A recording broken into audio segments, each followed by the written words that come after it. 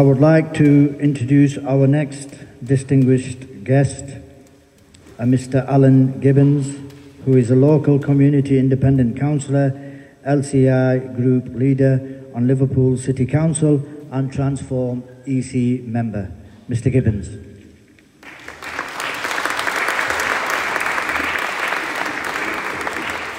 Okay.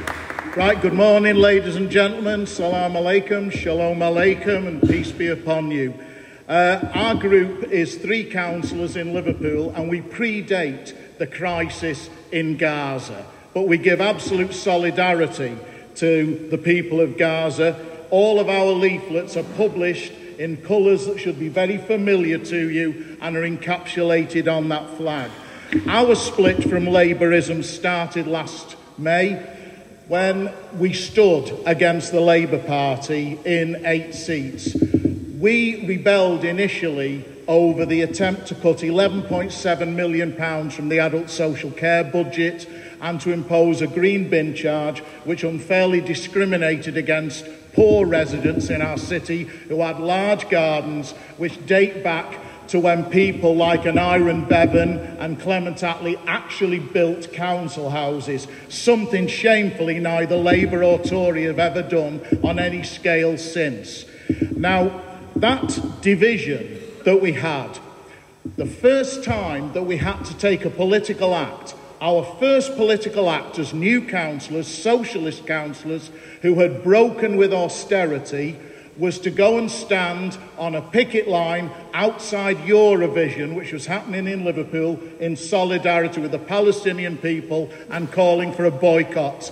The second activity was a week later, well, 3 days later, when we spoke at a second picket of Eurovision.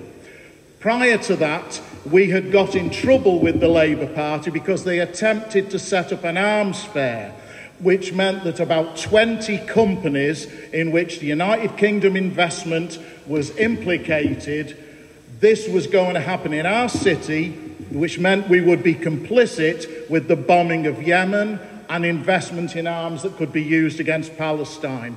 So we campaigned against it. 3 of us, who were then Labour councillors, were told that we had to keep our mouths shut because we had tried to requisition an alternative emergency general meeting of the City Council to stop the arms fair. We were treated in terms of repression by an authoritarian Labour regime. These were the seeds that led to the positions that we hold now. Now, I think everybody in this room knows that this crisis, there is something different. It echoes the marches against Iraq.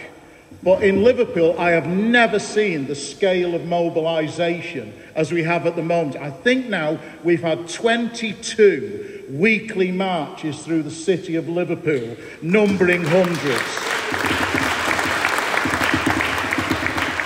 As long as these genocidal troops destroy people's lives, armed by the United States, justified by the United Kingdom, we will march every week. We occupied the train station. We have held other vigils. As long as the Palestinian people are going through this agony, we will stand by them. The next thing I've got to say is, I am not in a councillor like some of the colleagues here. I am not in a council seat like you see in Blackburn or some areas of Preston. I know of only 4 or 5 British Muslims in my ward. My ward is 98.4% white. And even in a seat like that, probably the whitest seat in the country, everybody is Anglo-Irish, basically. I think our biggest minority community is Roma.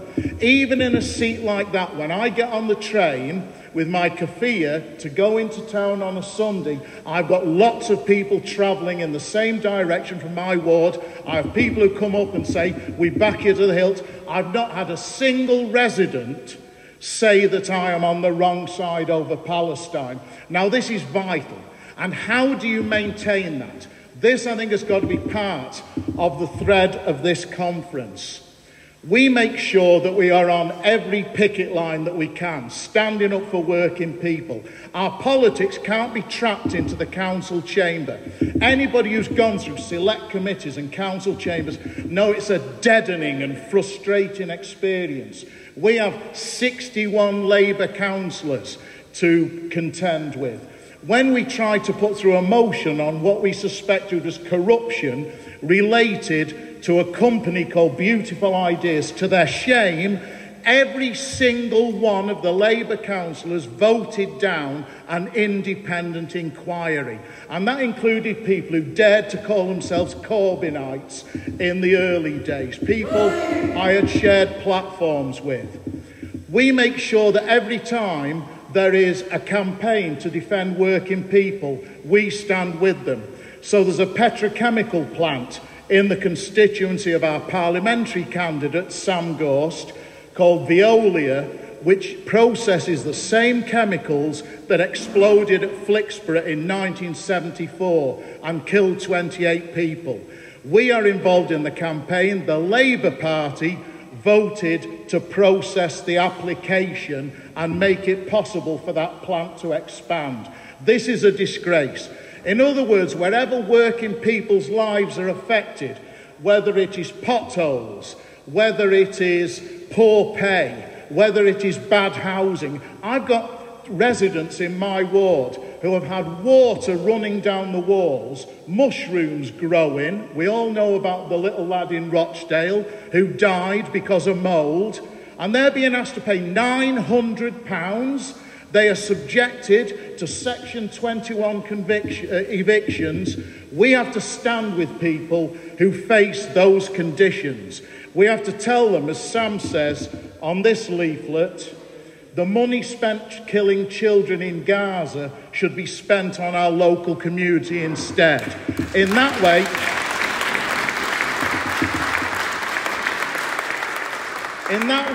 the politics and the conditions of ordinary working class people's lives and the struggle for decency and solidarity internationally can stand together like two hands. That is what we've got to fight for.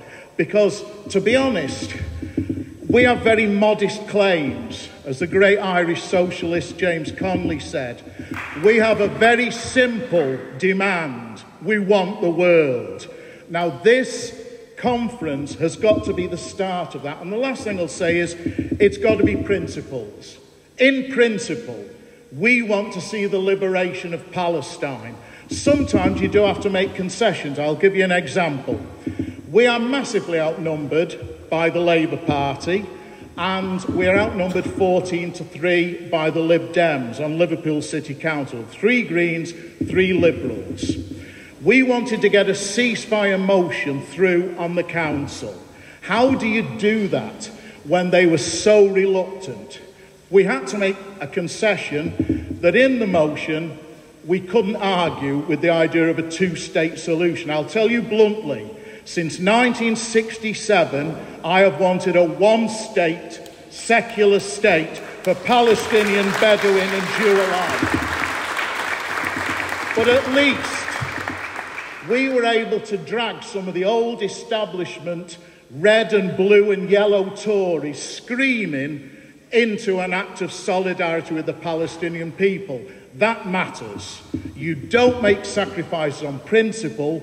You do find ways to make the cogs of society turn.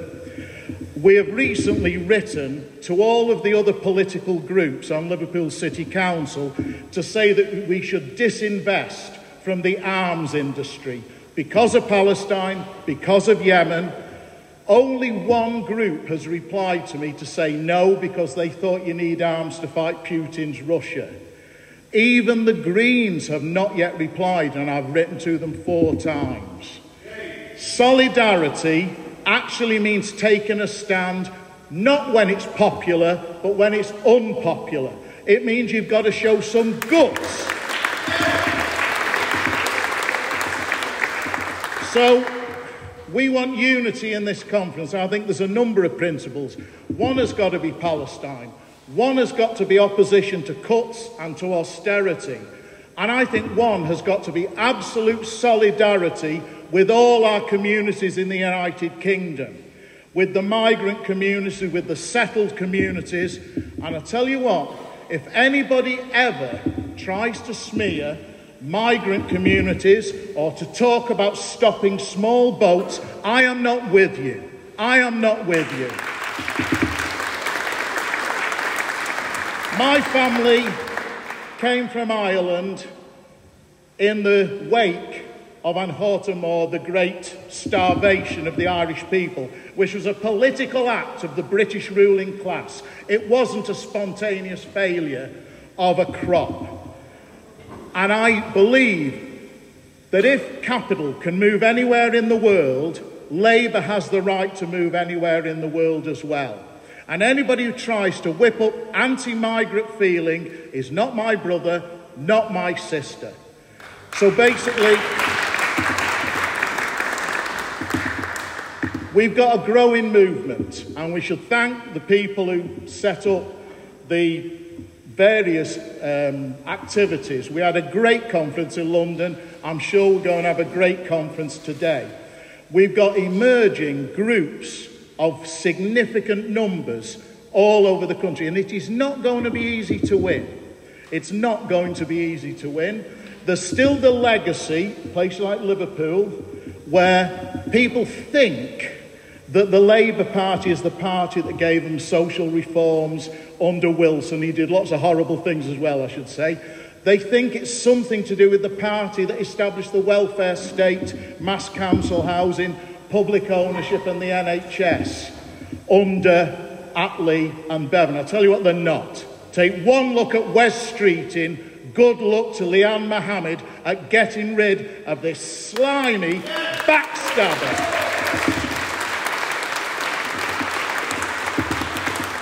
And the way we're going to win is by firm principle on international solidarity, opposition to cuts, opposition to austerity, standing with working class people wherever they fight, because in the end of the day, we don't just want, ultimately I think we do need a new political party. We'll grope our way towards it. It might emerge, a bit like the Labour Party did, a bit like the Communist Party did, from various constituent parts. Who knows? We don't need people telling us my way or the highway. It's got to emerge from below and has got to look at each other with respect and develop something new. But most of all, it's got to be a movement of working people from below. We don't want opportunists from above. We don't want anybody taking a ride off our backs. In our communities, of our communities, to transform the world. Let's do it.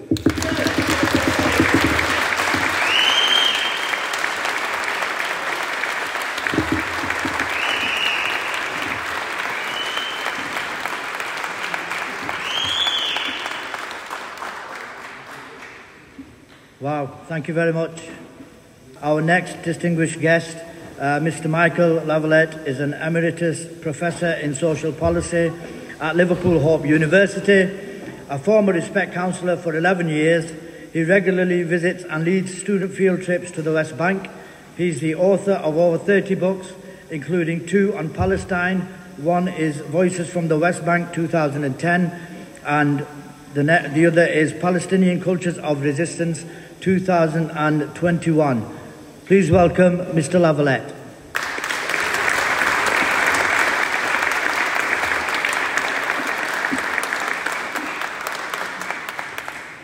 Brothers and sisters, comrades and friends, Assalamu alaikum. I want to start off by thinking about where we are in the movement around Gaza.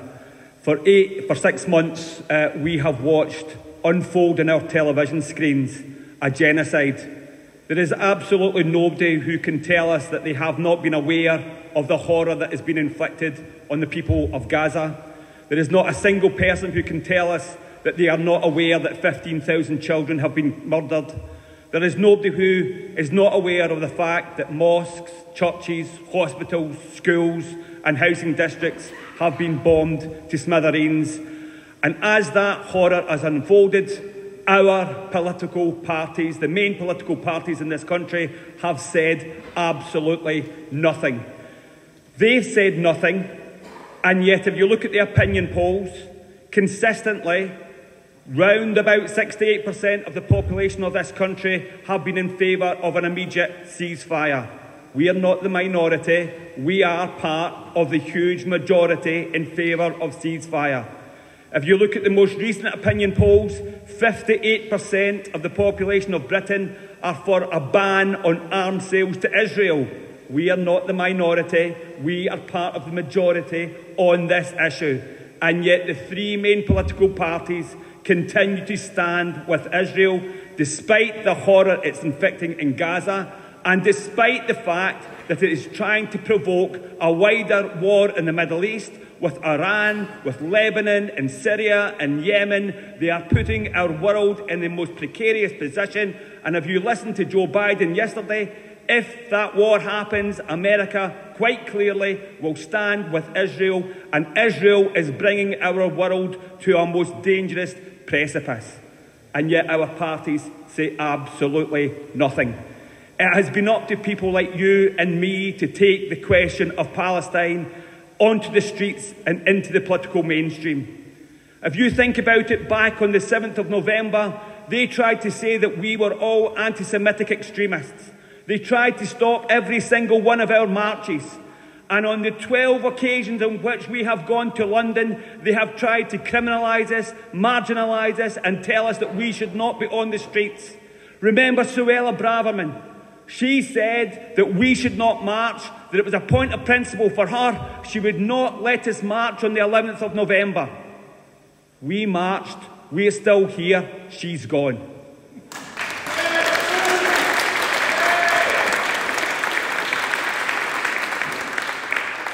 The movement for Palestine has been remarkable in terms of its scale and its breadth. Week after week, there are demonstrations in towns and cities across this country, and those national demonstrations in London have been of an immense size that we have not seen since 2003 and the run-up to the war in Iraq. And in November, when there was a ceasefire motion that went through the House of Commons, the main parties whipped their members to vote against that. And from that point, our movement said very clearly, no ceasefire, no vote. Those people who have refused and who refused to vote for a ceasefire could not take for granted our votes at the general election when it came. So no ceasefire, no vote, and a promise from each and every one of us that Palestine would be on the ballot paper come the general election. And now what we are seeing up and down this country is groups of people coming together to form independents to challenge the main political parties. Now, I want to say something about independence, because when I was growing up, if somebody stood as an independent, it usually meant that they were a Tory in disguise. But that's not what we mean by independence today. Those independents are independent of the main political parties, and independent of the political establishment, and independent of their continuing support for the horrors of genocide and the State of Israel. But we're not independent. We are part and parcel of this movement. We're from this movement, we've been on the streets with this movement, we continue to be part of this movement, and we're accountable to this movement. This is part of us forming our new organisations, taking the arguments forward to think about how we can progress in the future. So we're independent of the main political parties, but we're dependent and built and part of the movement for social change and the movement around Palestine. So our argument was that after November, no ceasefire, no vote, and Palestine will be on the ballot paper. But our campaigns must be Palestine plus. General elections are not fought on single issues. So Palestine plus means, of course, Palestine's on the ballot paper, but we have to relate to all the other issues that affect our communities. And if you think about that, for the last 15 years, we've had Labour government, Tory, Lib Dem coalition and Tory government, and each one of them has implemented austerity cuts, cuts to welfare, cuts to our communities, And yet they tell us there's no money for us to address those things. But if you think for a minute, every time they want to launch a war, there's always money for the bombs, there's always money for the aircraft, there's always money to give to Israel or wherever it is. They have money for war. Well, we don't want money for war, we want money for welfare, and we want money for ordinary people's needs in this country.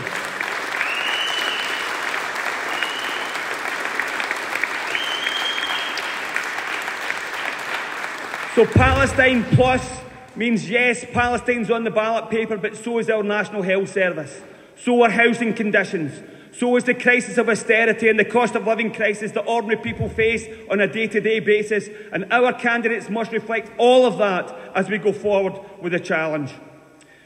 And no doubt, at some point, some Tory or Labour politician will say, but where's the money coming from, Michael, for all these things?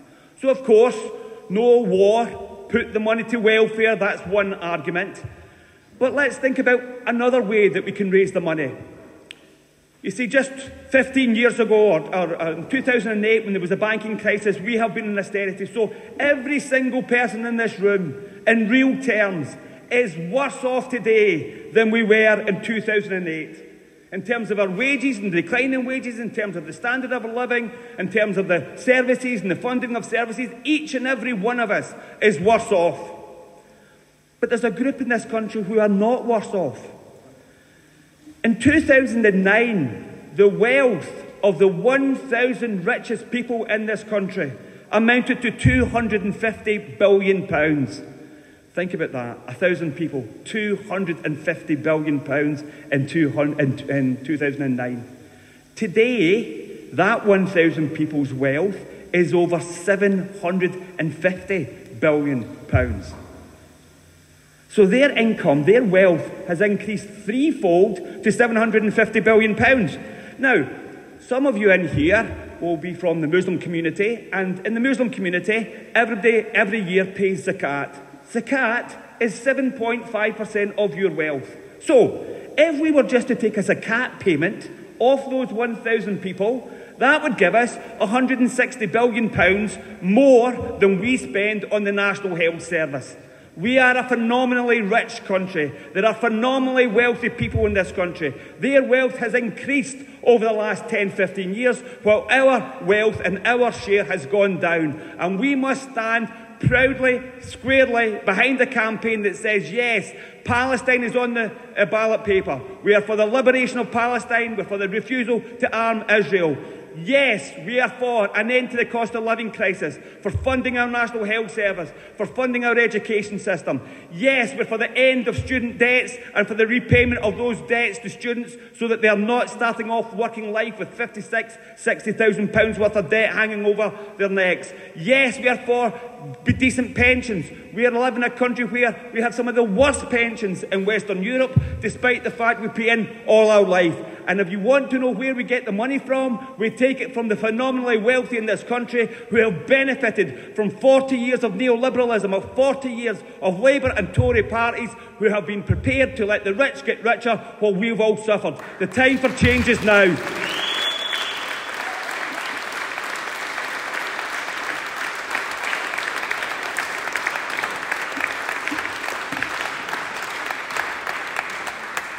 Thank you very much, Mr. Lavalette. Absolutely amazing and such heartfelt emotion. Thank you for that.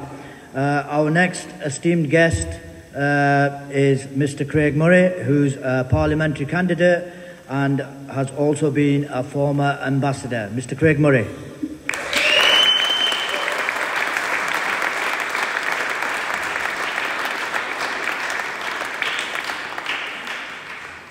Thank you. Thank you very much. It's wonderful to be back here in Blackburn, and I am deeply honoured to have been asked to stand for Parliament again here in Blackburn and Darwin, to have been asked by Blackburn's independent candidates, councillors, to be asked by the Workers' Party of Great Britain, and we are going to give it one hell of a run at getting elected here in Blackburn.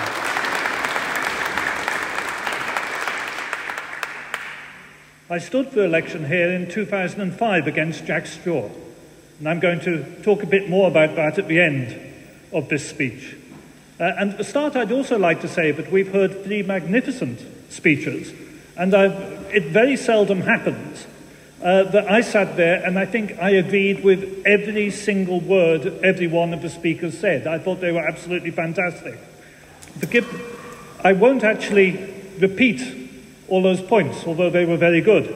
I want to talk about a couple of things in my personal experience that no one else can talk about because it's my experience, and give you a few thoughts.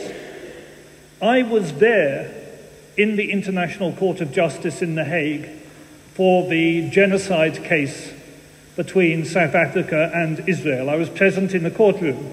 There were only 14 seats in the public gallery.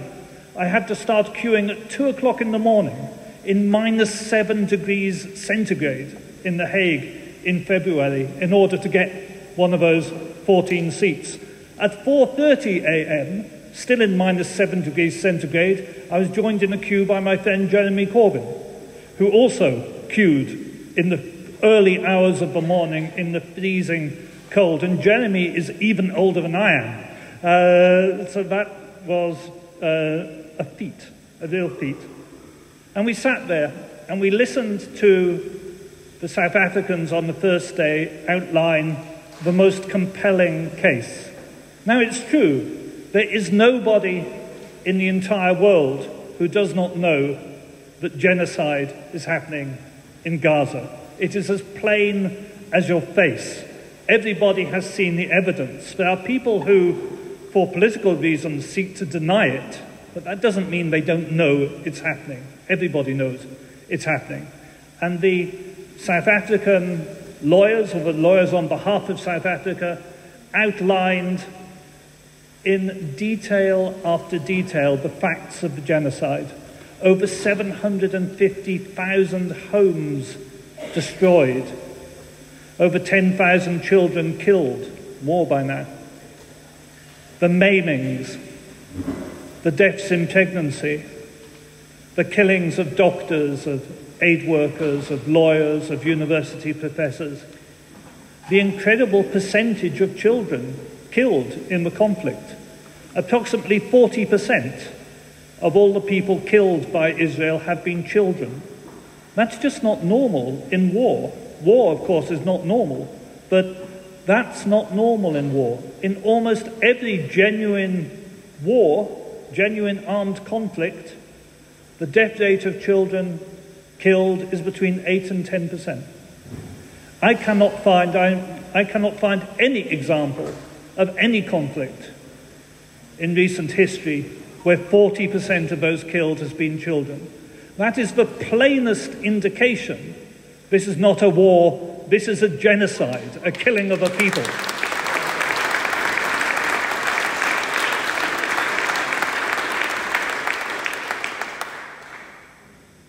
We listened to this, outlined brilliantly by the South African lawyers, and on the second day, we listened to the Israeli lawyers.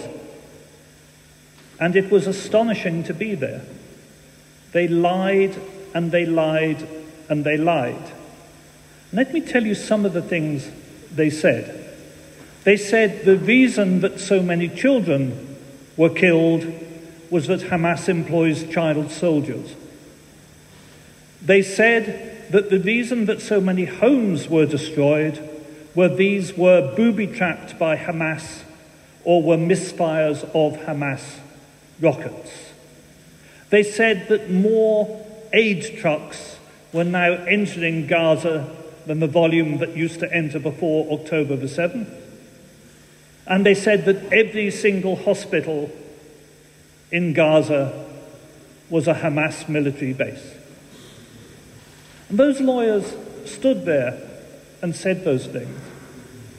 And it occurred to me, everybody in that room, including the people saying those things, knew those things were not true. Everybody knew those are lies, including the lawyers making the lies, including the agents of the Israeli government sitting behind them. And they were telling lie after lie after lie, and the judges knew they were lies. The judges definitely knew they were lies. And they were telling the lies to justify the killing of children, to enable the killing of children to continue. And I sat there and I thought, I am in the presence of evil. That was the presence of evil. How anybody can do that, can try to continue a genocide, try to continue the killing of children, and try to justify it by standing before the highest court in the world and telling lie after lie. And that is why we are in a situation where there is no two-state solution. Israel is not a genuine political entity. Israel is a terrorist entity spreading evil in the world.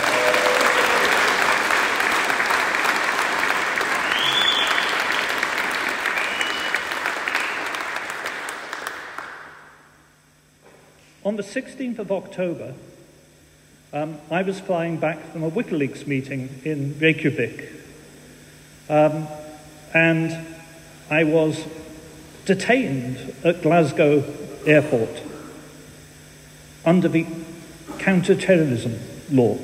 I was detained under the Terror Act.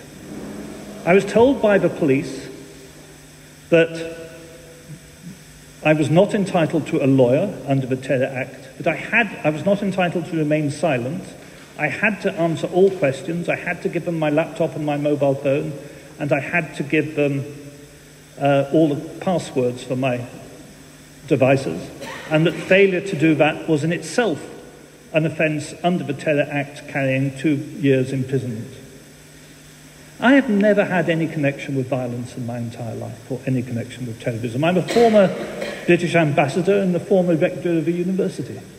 And here I was, being questioned under the Terrorism Act. And I was asked why I supported Palestine. I was asked why I had attended a demonstration on Palestine in Iceland. And I was asked, actually they asked me what was said on the demonstration for Palestine in Iceland, and I replied, I have no idea, I don't speak Icelandic.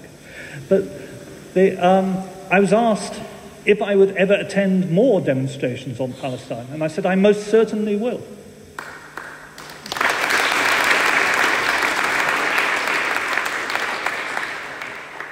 They kept my devices. They told me I was under investigation under the Terrorism Act. And apparently I still am under investigation under the Terrorism Act. And the reason I'm under investigation under the Terrorism Act is that I have said, as a former senior diplomat, as a former ambassador, I am telling you it is a simple truth in international law that an occupied people have the right of armed resistance.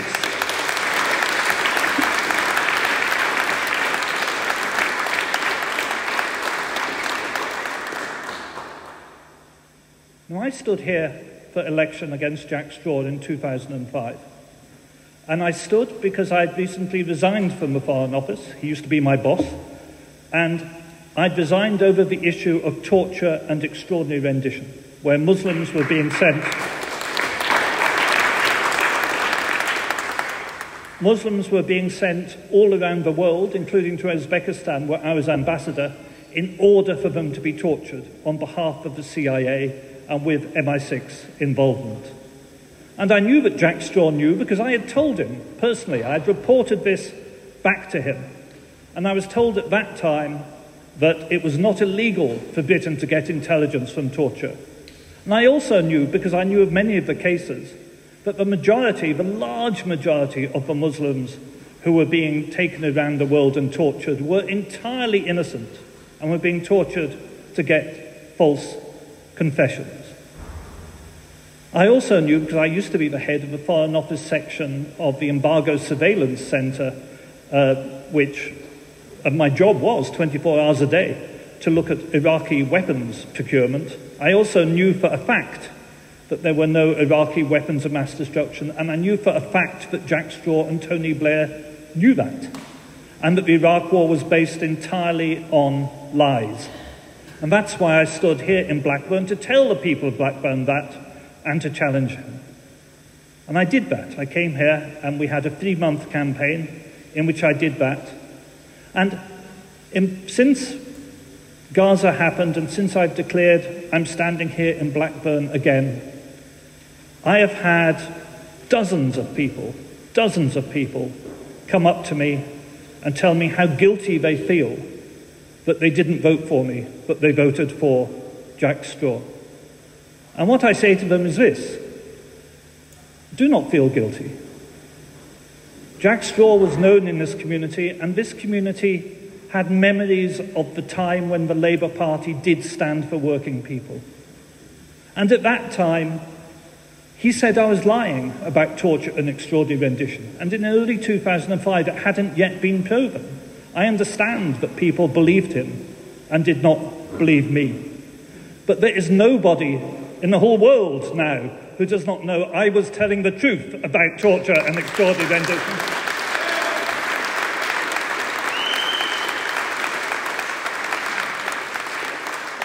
And that Jack Straw was a supporter of the torture of Muslims and a bare-faced liar.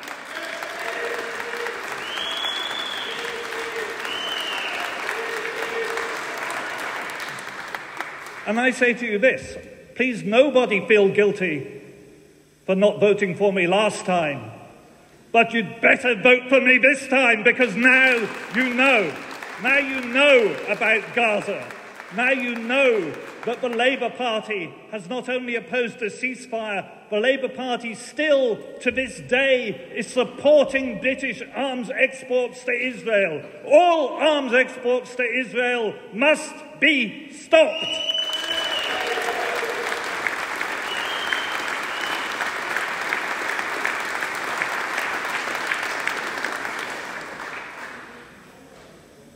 We are at a turning point.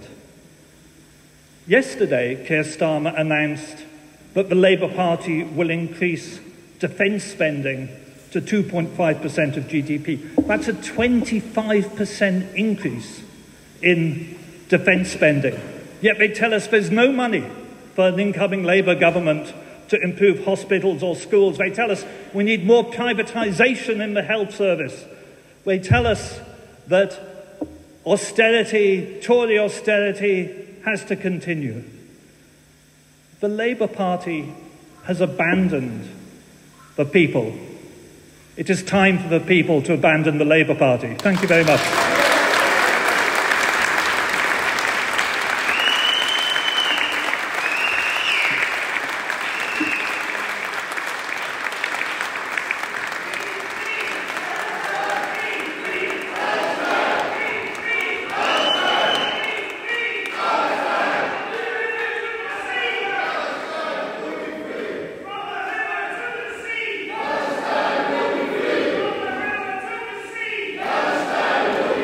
Thank you. Our next guest is Councillor Suleman Khonat, JP, who has been a Lancashire magistrate for over 22 years, councillor for over 20 years, a local man and community leader champion. His volunteering skills is beyond anyone, a man who supports all the newsagents in the country, and he was the national president covering the whole of the UK not long ago, a man who needs no introduction. Please welcome Mr. Suleman Khonat. Thank you.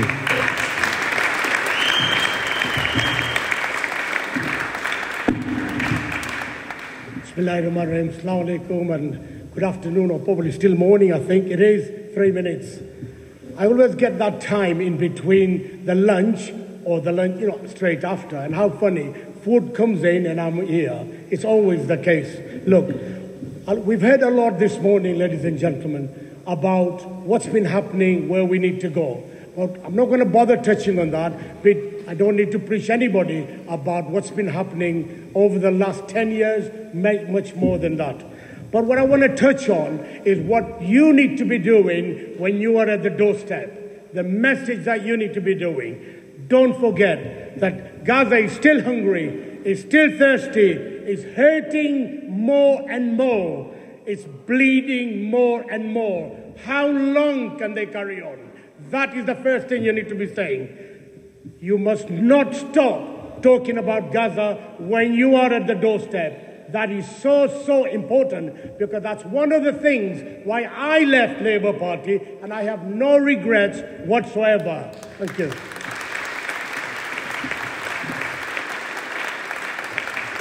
You must also remember and be absolutely clear and tell all the senior parties that you sold Gaza and we sold you in the ballot paper.